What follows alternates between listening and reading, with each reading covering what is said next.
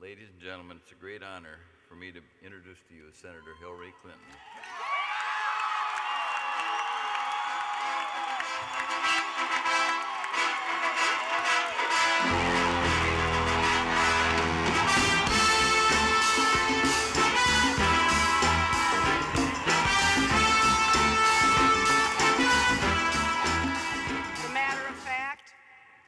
My husband, much to my surprise and his, has made a lot of money since he left the White House, doing what he loves doing most, talking to people.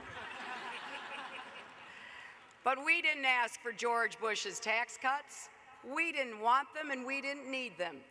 We'd rather that we had invested in a clean, renewable energy policy and with better schools for our children and with health care for the American people. Instead of trying to solve our problems, President Bush has used fear to divide us and fatalism to discourage us. He wants us to believe we can't solve our problems and we shouldn't even try. We can't become energy independent. We'll wreck our economy. We can't have universal health care. We'll wreck our health care system. Since when did America become the can't-do nation? Since when did we believe that we couldn't master any problem and overcome any challenge that confronted us? That's who we are. Let's start acting like Americans again.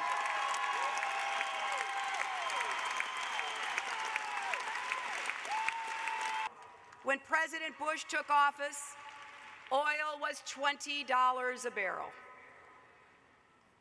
I waited for him after 9/11 to summon us to something greater than ourselves. What I was hoping for was a call to energy independence. All he had to do was just look at who flew the planes into the World Trade Center and the Pentagon. When I am president, you will not see me holding hands with the Saudis. You will see me holding the Saudis accountable.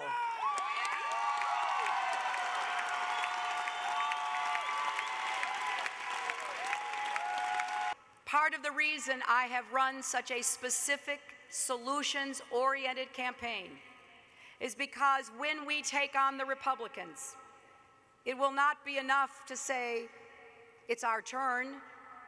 We're going to bring people together. We're going to make you feel good. We have to go toe-to-toe with Senator McCain on national security and the economy and convince a majority of Americans to trust us once again to make the decisions for our country and the world.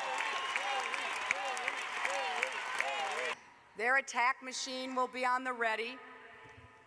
And one thing I want you to know, that when the Republicans come after our nominee with everything they've got, I've been through it. They've been after me for 15 years, and I'm still standing once again. So tonight, we say with one voice, give us the child who wants to learn. Give us the people in need of work. Give us the veteran who needs our care. Give us this economy to rebuild and this war to end. Give us this nation to lift, this world to lead, this moment to seize. I know we are ready. Let's believe in ourselves and go forward to a great victory. Thank you all, and God bless you, and God bless America.